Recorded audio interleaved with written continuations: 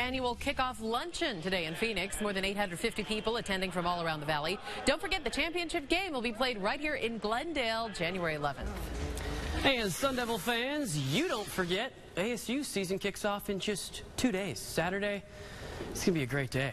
About time to defrost the chicken wings, guys. It's a 4 o'clock kickoff in Houston as the Devils take their first step toward this year's college football playoff. That's according to Kirk Herbstreit, of course. Plenty of expectations on the line this season, and it begins with a toughie Saturday night in Texas. As for the Wildcats, their big night was tonight. Arizona taking on the UT San Antonio Roadrunners.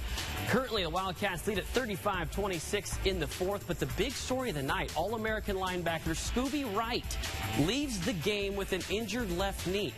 We'll be sure to keep tabs on that. Now, your moment of Zen.